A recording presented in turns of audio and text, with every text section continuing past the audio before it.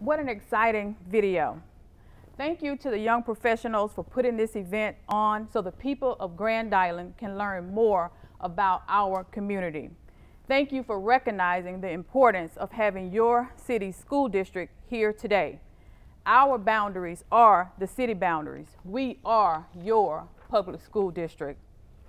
We are the largest school district in central Nebraska.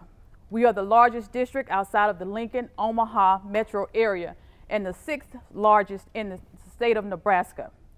We are Grand Island's 2nd largest employer, serving 27 locations and covering a total of just over 2 million square feet. Over the course of the last 3 years, we have graduated a total of 1,636 students. 2/3 of those students have went on to a 2-year or a 4-year college or university. There are many parts and pieces that make success happen. The 2014 bond issue is a fine example. So I report back to the community, the projects are complete. We were able to impact each level, being the high school, middle school, and elementary with this bond issue.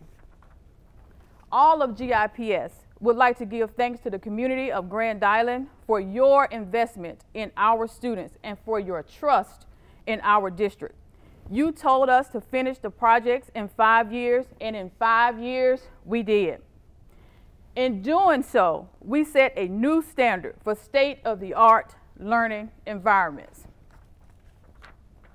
So thinking about setting new standards, today I would like to focus on 3 high-profile district initiatives that are paramount for our future: the academies, Gear Up, and early childhood education.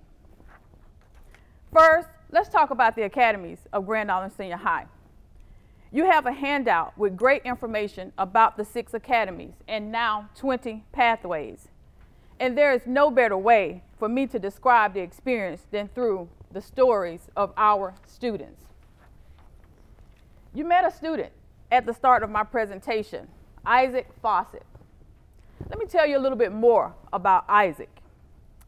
Isaac has had a full Islander experience. He's a member of the Gish Marching Band, the jazz band, show choir, theater, FBLA, lots of activities. He's also been able to take multiple college level classes while at Grand Island Senior High School through both CCC and UNK. He intends to continue to college after high school. He's also been an intern at Hornady Manufacturing IT department. So Isaac has been able to have high school experience, college class experience, and real world work experience, all while at Grand Island Senior High.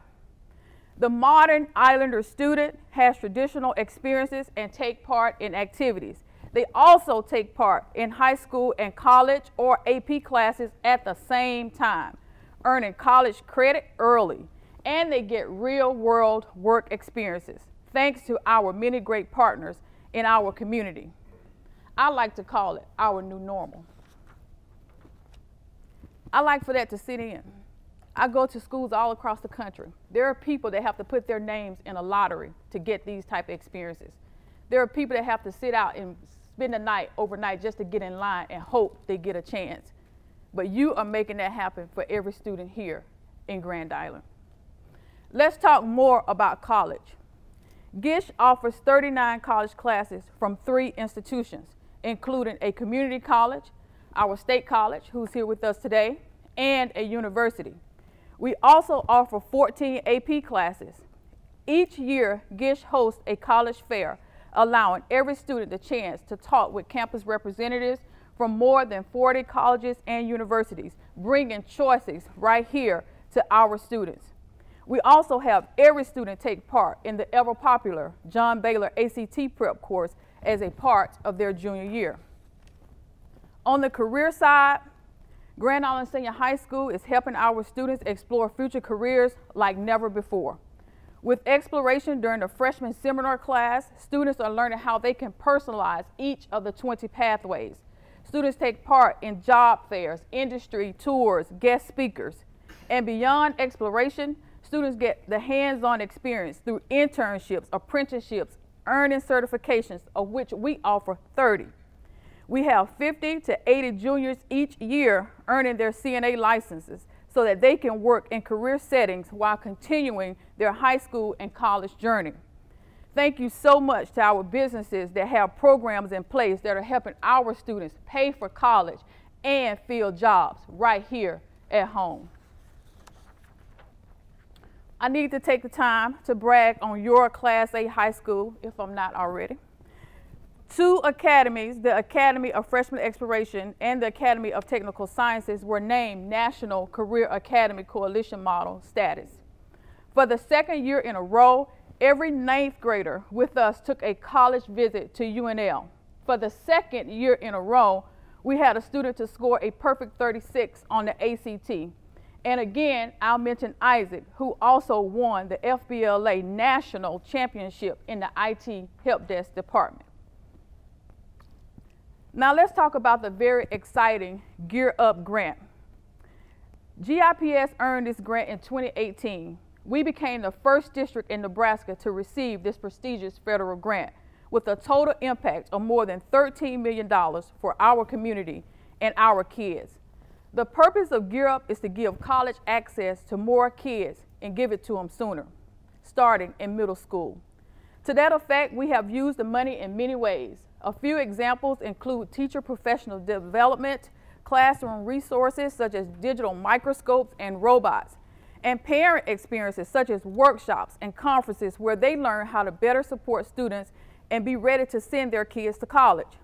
Much like we've taken freshman students to UNL, the Gear Up grant has also taken kids to college, again, middle school. 85 middle school students took a trip to UNK in the fall. 20 students went to UNL for engineering days for girls, and this semester 80 students are going to Hastings College and 120 are going to Wayne State, all to learn about the different majors offered at these schools and what it takes to be a college student. The biggest success we've seen from Gear Up is students talking about college and their future more, both at school and at home. The impact is living up to its name, gaining early awareness and readiness for undergraduate programs. Something that is very clear from Gear Up is our kids are worth investing in. We've always invested in our kids, but now we have outsiders who are willing to invest in our kids, invest in our district, and invest in our city. The third area of focus, our future, if you will, is early childhood education. Why early childhood education? The return on investment for early childhood education is 12 to 1. For every dollar invested in early childhood education, you can expect $12 back in the future. These students who have early childhood education are more likely to graduate from college, from high school, to go to college, to do what Mayor Steele talked about, increase that knowledge occupation opportunities. Early years are major years for brain development. The impact on children is well documented. Early childhood education can help all. However, in Grand Island, our need is greater than our current capacity. The coverage gap for us means that 695 children are not receiving needed service. This is not simply a need for GIPS. This is a need for all of Grand Island. We want our city to be the destination city for many years to come. Early childhood is one of the key areas of investment to realizing that vision. I already spoke about the academies, but I want you to look at your handout at the profile of a graduate. This informs every decision we make at the high school. Our experiences, our partnerships, our classes, our budgets, our staffing, our resources, and yes, our facilities. Our successes are tied to this. Well, now we have a profile of a preschool graduate to do the same thing for our future decisions on early childhood education experiences, partnerships, classes, budgets, staffing, resources, and yes, facilities. This will continue to be a focus for the Board of Education as we look to moving out of a temporary location for the Early Learning Center after more than 10, 12 years. Our academies are quickly becoming national models. It's our opportunity to learn from the best collaborations of minds in our community, to take that same concept to early childhood. 2 years ago, we asked for investment in academies. And you know what really makes our model so special and impactful is our community. We are giving all kids a world-class experience. Now it's time to do the same for early childhood education. There are 3 strategic moves that are necessary for our future. Number 1, we must partner to build a community-wide comprehensive plan so all children have access to high-quality early childhood education, ensuring local providers are connected, supported as we deliver on the profile of a preschool graduate. We must investigate innovative ways to provide modern, state-of-the-art facilities with educational environments that stimulate age-appropriate, play-based learning and explorations to meet our high standards. And number 3, we must rethink our service models. All children must have access to high-quality early childhood education experiences, regardless of their setting. Wherever their parents decide to send them, the choice is theirs, whether it's in home, center, or school-based. All children must have access to high-quality early childhood education experiences, and also regardless of their income. That means children from high income, medium income, and low income. All kids need these experiences. Today is our day to identify the investments today that will pay off for us tomorrow. Thank you so much for recognizing the importance of having Grand Island Public Schools here with us today and the impact that we make on our community. I would like to thank the Board of Education members that are with me here today. Our Board of Education, they always impress upon us to leverage our partnerships and to exercise physical responsibility. So on behalf of the entire Grand Island Public Schools Board of Education, as well as our staff, we all look forward to working with each of you and partnering to continue to increase the effectiveness of our shared power to help all of our students thrive. Because in the city of Grand Island, it's together we thrive. Great. I was hoping I'd get a question about early childhood education. I think the 3 strategic moves that we talked about, number 1, the partnering together. We will never be the only provider of early childhood education. And so what we want to do is to be able to partner with our folks that have, even if they have a daycare or early childhood program in their home, church-based, any other center-based program, and help us to move forward the profile of the preschool graduate. Right now we have an early childhood task force, and we have many folks from the community outside of Grand Island Public Schools that are partners with us, and so we're very proud of that. We have a new director, Amy Richards. She's here with us. We're really just locked arms with the National League of Cities, Communities for Kids, the Sixpence program.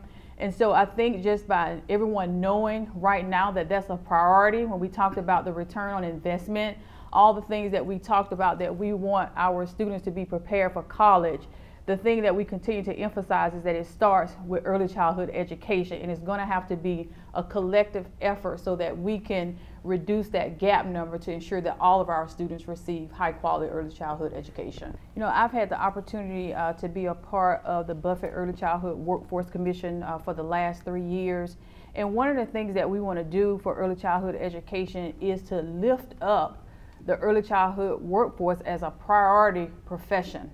And since you asked, I mean, one of the ways that we can think about developing a strong workforce, because many of these folks that are working in early childhood education, especially outside the school district, their wages are quite low. And so we need to figure out, and oftentimes they move in and out of the profession, and that is harmful towards having a solid education for students. is to work with our colleges and universities. Right now we have the STEP program through Wayne State. We also have some dual credit through CCC as well with our Education Law and Public Safety, our Academy of Education Law and Public Safety. There's an opportunity there. We already have students that are interested in the education pathway. And we also have an off-site location over at our Wyandotte Learning Center.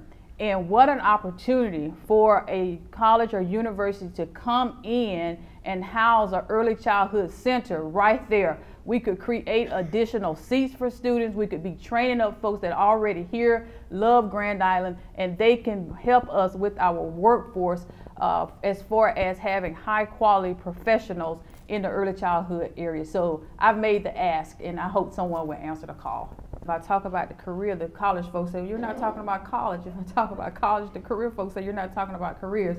I want to be clear, and I want all of us to leave here on the same page today.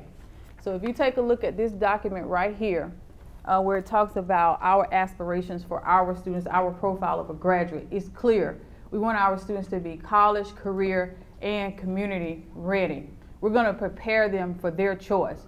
So if you think about, we also note that we have 30 industry certifications that are available. And maybe it takes a little bit more explanation sometimes. When students are earning dual credit, they're earning these opportunities through our colleges. It can still go towards a technical certification if they so choose. And if they decide they want to take it further to a four-year degree, they have that option as well. That is our goal for our students to be college and career ready. I also want to point back to the facts about our community. There is room for growth in terms of degree attainment. And there is so much research that's tied to degree attainment for our community. And whether it's a 2-year, again, that's back to the technical trades as well, or a 4-year, we want our students to be college and career ready, and we are preparing them for both. And we honor all of our professions, and we have apprenticeships, 14 of them right now, where we have students that are out in your industries and they're learning those skills. And I just applaud the companies, the businesses that are making those opportunities available for our students, and also encouraging them to continue to hone their skill set. Okay, so when we talk about early childhood education, we really talk about it from birth to 3rd grade. So I just want to be clear. And so really our program, we start taking our students at 3- and 4-year-olds. That brain development, we start talking about it from birth to 5-year-olds. And so there are just many levels of development. And that's why it's important for us to partner with our community providers so that we understand how we can best support our students from birth beyond. Okay. As far as the funding mechanisms for it, we're always advocating for more funding from our state level. It's not fully funded from the state. We get partial reimbursement back for that. And so I think it's going to take a group of people in our community to come together to think about different ways that we can expand access. Right now, in order for students to qualify to receive services through what we currently offer, then that means that they have been identified for some form of special education services, or as well as free and reduced lunch. And we also know that every parent, regardless of their income, I talked about that, the high income, the middle income, they want high quality education opportunities too. And so what we've not explored before is having some form of, another pool of funding, whether or not we have a sliding scale, or we have some way that the community has come together. And Mayor Steele can talk about whether or not he want to raise taxes. I'll leave that up to him. But other ways, because we cannot ignore the return on investment. And I know it's hard to think about because it's like 15 years later. But if we want to change the numbers of what we're talking about for our city, we have to start with that investment. And I do think that it will call for some commitment on behalf of our local community. And so I look forward to, convening with folks, and I do believe that we can put a plan in place to make it happen.